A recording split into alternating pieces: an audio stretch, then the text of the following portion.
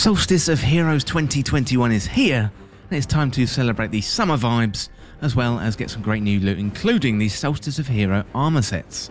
Today I'm going to go over the objectives for the armor sets, so you can quickly level up your Solstice gear and really look the part for those celebrations. Now if you're new around here, don't forget to hit that subscribe button down below for all the latest Destiny 2 content, and turn on notifications by hitting that bell. If you enjoy this week in video games content, consider becoming a channel member by hitting that join button down below and getting some exclusive rewards.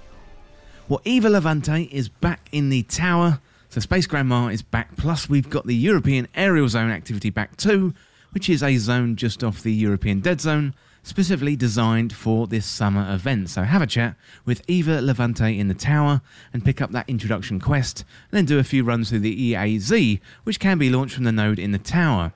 Head back to Eva and she'll give you the first set of armour.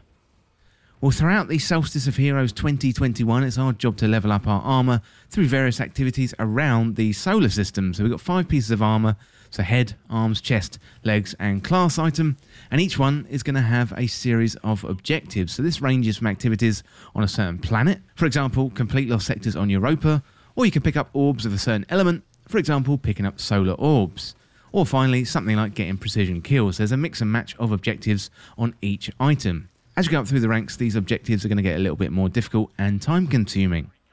So each class has certain objectives and they are different between each class, but today I'm going to go through the objectives so you can use this as a quick reference guide and get those objectives done nice and fast. Well, before we get into the armour, there is a mechanic that should be noted for the Solstice of Heroes, and those are the elemental orbs. So each day there's a featured element, for example Void, Solar, Arc or Stasis, and by killing enemies with either the subclass, abilities or weapons matching the daily element, you will generate orbs. So these are going to be required for a few steps of the armour objectives, so it's worth pointing this out. They don't hang around very long either, so if you see an orb, you better run and pick it up before it disappears. Well, now I am going to run through each class and the objectives. So at the time of making this guide, the final set of objectives was unavailable, but what I'll do is update them down there in the comments section when they become available in-game after Tuesday the 6th of July. Well, first of all, let's start out with the Titan, and this set is called the Titan Sunstead Armour, and that is renewed, and that is the blue set. So first of all, you're going to complete a lost sector on the Tangled Shore, collect solar orbs in free roam on any destination, and defeat combatants with precision damage. You've got to complete patrols in the Cosmodrome, and in the European Aerial Zone collect elemental orbs that match the daily element, and defeat combatants with super abilities. Complete public events on the EDZ, collect Arc or Stasis orbs in Strikes, Crucible or Gambit playlist activities, and defeat Guardians in Crucible or Gambit. Although I reckon Crucible will probably be easier as you've got more Guardians there. Next up is complete Strikes, Crucible or Gambit playlist activities, open Solstice packages, and defeat Hive. And you can find the Hive on the moon, and specifically the Altars of Sorrow. That's going to be a really good activity to defeat loads and loads of Hive. Finally, we've got to complete the European Aerial Zone activity and collect elemental orbs, and then defeat combatants in the European Aerial Zone while matching the daily elemental burn. Well, next up, we've got the Titan Sunstead Armour and the Majestic. So this is the legendary set, or the purple gear. So complete the Altars of Sorrow on the moon or Blindwell on the Dreaming City. Collect Void or Stasis elemental orbs in Strikes, Crucible or Gambit playlist activities, and defeat combatants with Void melee abilities.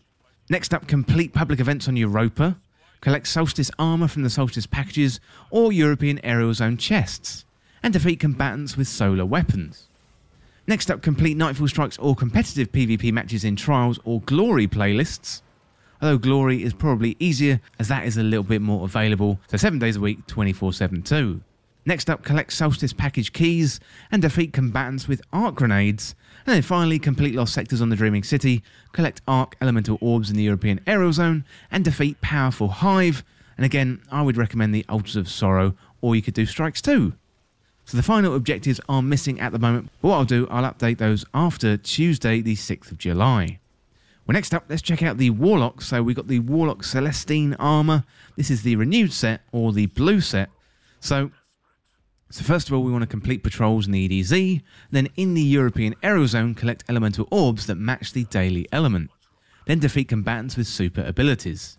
Well, next up, complete the public events on the Tangled Shore, and collect Void or Stasis orbs in Strikes. Crucible or Gambit playlist activities.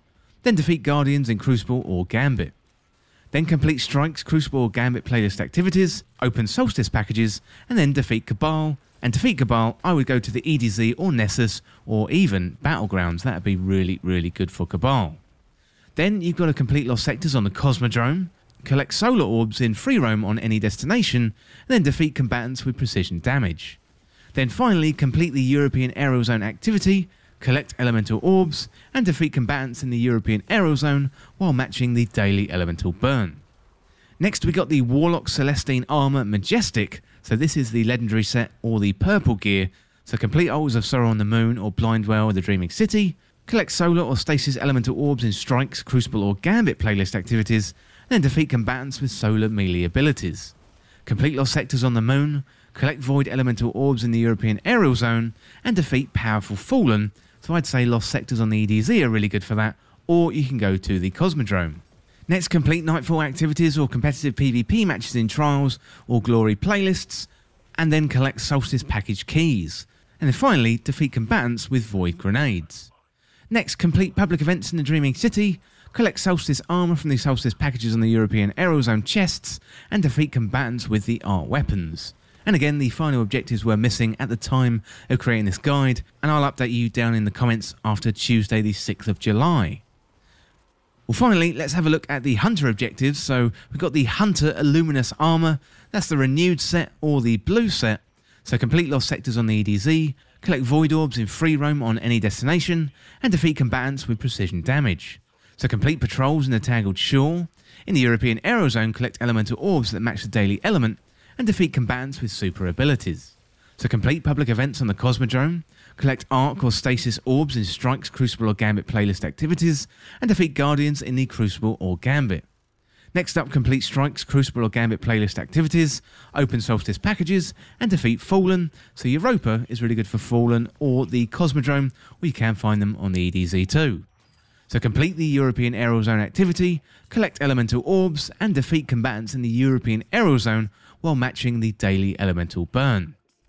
And next we got the Hunter Illuminous Armour Majestic, so that is the legendary set or the purple gear.